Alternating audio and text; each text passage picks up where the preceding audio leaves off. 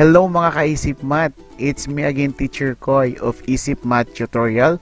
And for today's video, pag-uusapan po natin yung Week 7 ng ating Grade 7 Mathematics.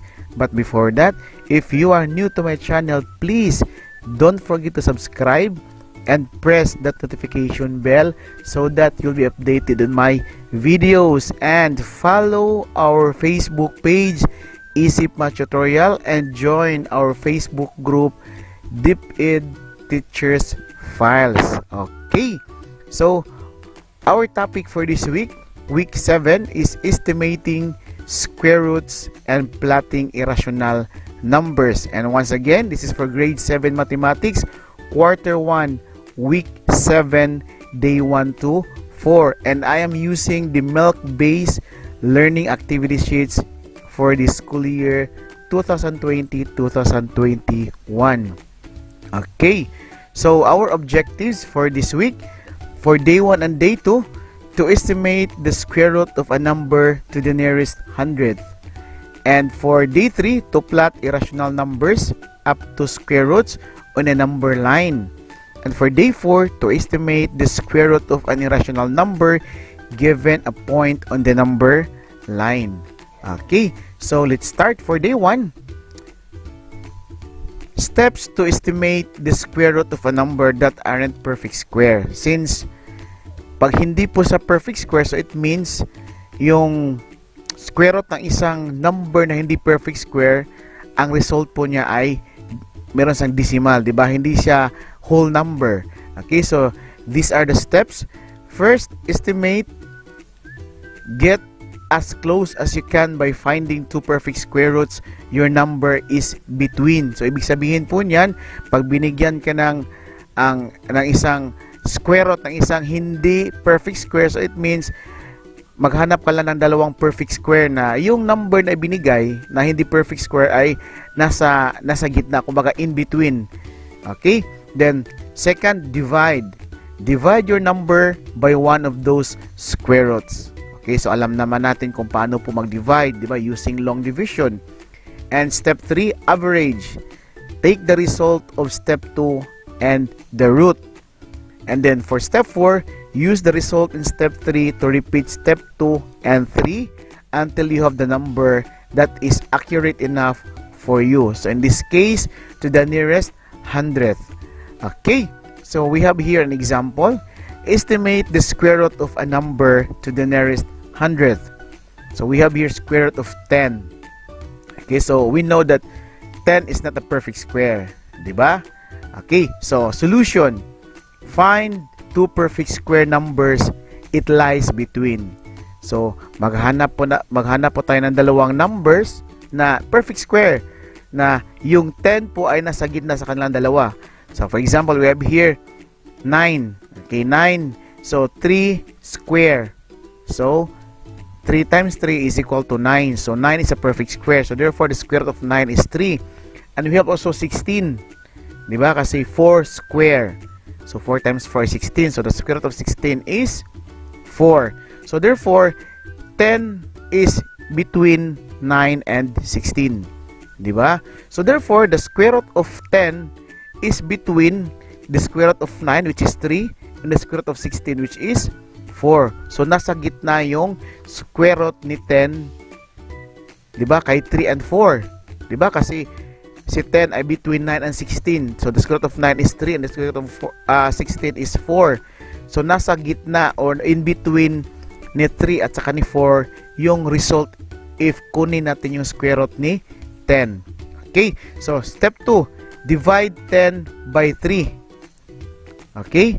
So 10 divide 3, the result is 3.33. So using the long division, the result is 3.33. You can round off your answer.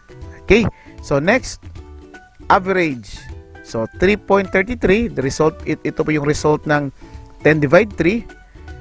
So 3.33 and 3. So since kunin natin yung average, so we will add 3.33 and 3.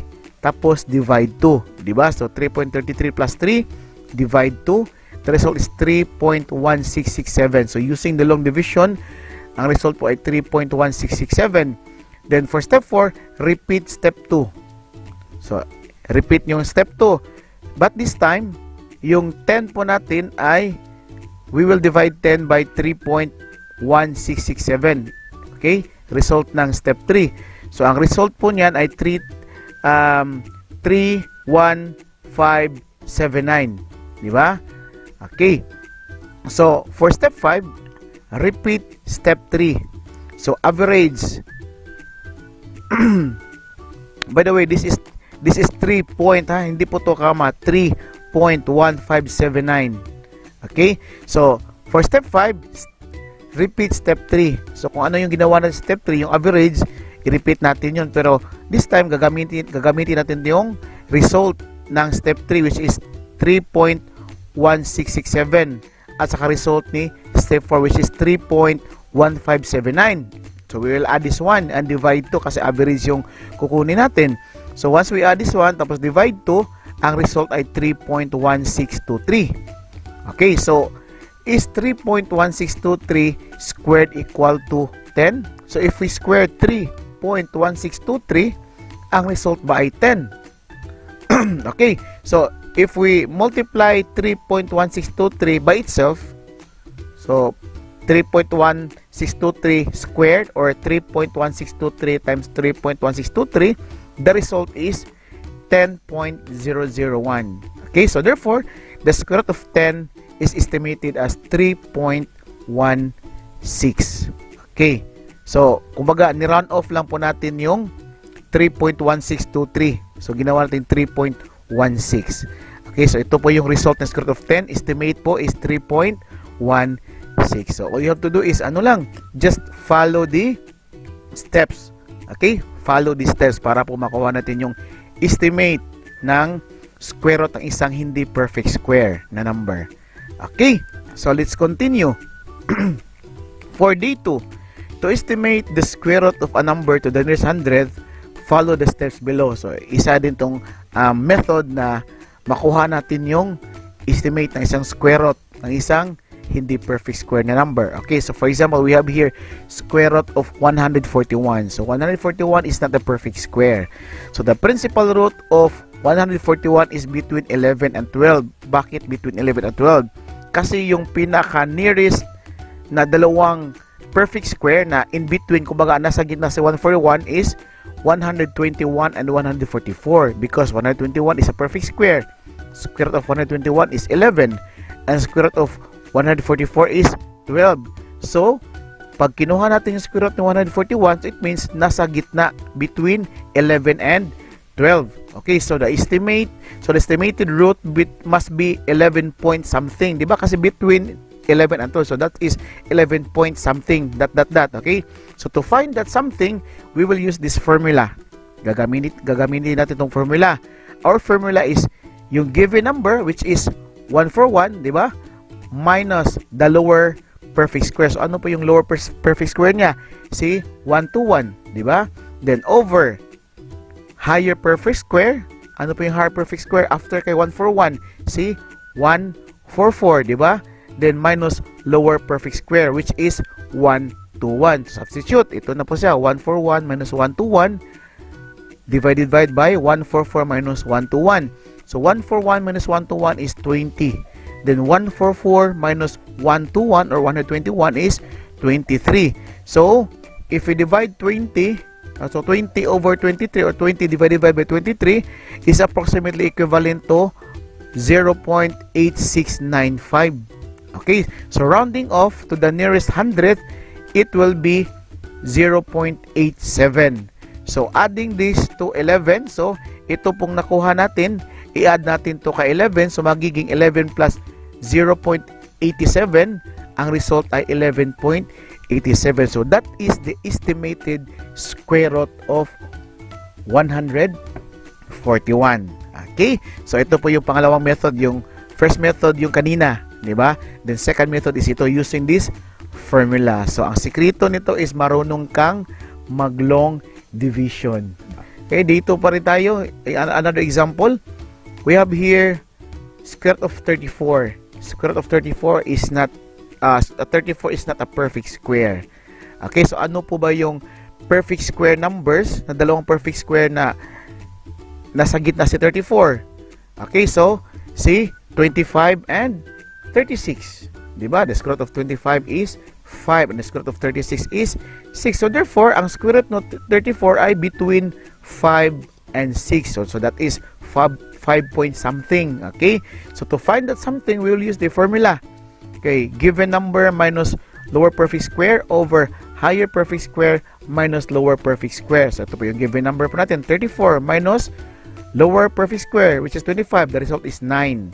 Then over higher perfect square, which is 36, minus lower perfect square, which is 35. This is not 35, ha? This is, meron po tayong correction nito. This is 25. Okay, so this is 25. This is not 35. So the result is 11. So 9 divided by 11 using the long division.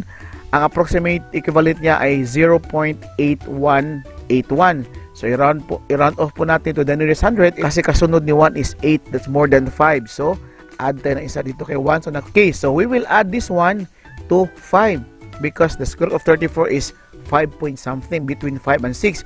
So, 5 plus 0.82, the result is 5.82. So, this is the estimated square root of 34. Okay, so ganyan lang po. Dapat marunong kang mag-long division. Okay, so for day 3 is to locate and plot the square root on the number line. So, we will study this example. Ito po yung example po natin. We have A square root of 3, B square root of 21, and C square root of 87. So, we will plot this one, the result of their square roots, i-plot po natin sa number line. Alam na po natin na yung number line ay, yung origin niya ay 0, di ba? Papuntang right are all positive numbers, at tapos papuntang left are all negative numbers. Okay, so square root of 3. So, this number is between 1 and 2. So, pag kinuha natin yung square root of 3 using your calculator or the manual, ang result po niya ay between 1 and 2. So, that is something point dot, 1 point dot dot dot. Okay? So, si 1 is the principal roots of 1. Diba? Kasi square root of 1 is 1. And the square root of 4 is 2. Okay? So, since square root of 3 is closer to 4 than to 1, so, ibig sabihin po nito ay yung result na square root of 3 ay mas malapit sa kay 2, which is the square root of 4 kaysa kay 1. So it means we will plot closer to 2. Okay? So ito po yung nasa number line. Kaya andito po si square root of 3 malapit kay 2. Kasi if we get the square root of 3, that is 1 point something, malapit na kay 2. So if we plot that one, dito po malapit kay 2. Okay? So ganyan lang po pag-plot ng square root, okay, ng isang hindi perfect square doon sa number line. Okay, so for letter B, we have here square root of 21. This number is between 4 and 5. Diba? Kasi yung pinakamalapit na square root ni 21 ay si 16 at saka si 25. So 4 is the square root of 16 and 5 is the square root of 25. So since square root of 21 is closer to 25, diba? Mas malapit si square root of 21 kay 25. So we will plot square root of 21 closer to 5. Oh, saan galing si 5? 5 is the square root of 25. Okay? So, ito po siya. Ito po si 5. Ito po si 4, which is the square root of 16. So, square root of 21 is malapit kay 5. Kasi if we get the square root of 21, that is 4 point something, which is almost 5 na. Diba? So, i-plot natin siya doon malapit kay 5. Okay? So, for letter C, letter C is square root of 87. So, this number is between 9 and 10. Kasi ang result ng square root of 87 is between 9 and 10. So, that is 9 point something. And 9 is the square root of 81. Diba? And 10 is the square root of 100. So, since square root of 87 is closer to 81, diba? Mas malapit kasi sa 87 kay 81. So, we will plot square root of 87 malapit doon kay 9. Which is 9 is the square root of 81, di ba? So, ito po sa yung square root of 87 malapit kay 9. Okay? Ginawa natin to or nilagay natin malapit kay 9 kasi si 87 ay malapit kay 81. Compare to 87 to 100, di ba? Mas malayo siya. So, nilagay natin siya doon malapit kay 9, which is the square root of 81. Okay? So, let's go to day 4. locating irrational numbers in a number line. Okay, locate natin yung irrational numbers doon sa number line. So, place the following irrational numbers in the number line. We have here square root of 37, square root of 56, and square root of 24. So, ito po sila ay hindi po sila perfect square. Diba? Okay, so first, make a quick 1 decimal place approximation of each. Okay, so, yung pinakamalapit kay 36, yung pinakamalapit kay 37 is 36. Diba? So, the square root of 36 is 6. So, since 37 hindi sa perfect square, so it means over 36, more than 36, so it means more than 6, so that is 6.1. Okay, since 37 is just over 36, kasi square root of 36 is 6, so over 36 kasi si 37, so therefore the square root of 37 is 6 point something more than the square root of 36. Okay, so estimate lang po to. So, the estimated square root of 37 is 6.1. Okay, so for 56, the square root of 56 is 7.5. Kasi since 56 is about halfway between the perfect square 49 and 64. Diba? So the square root of 49 is 7. And the square root of 64 is 8.